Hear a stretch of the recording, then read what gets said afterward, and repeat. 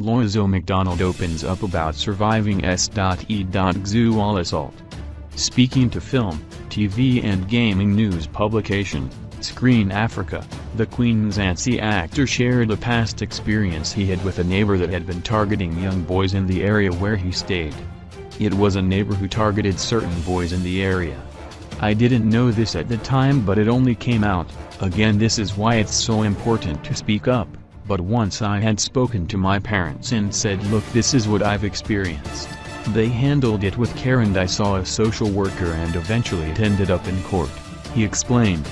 After the steps his parents took, other boys in the area felt comfortable enough to share their experience with the same man.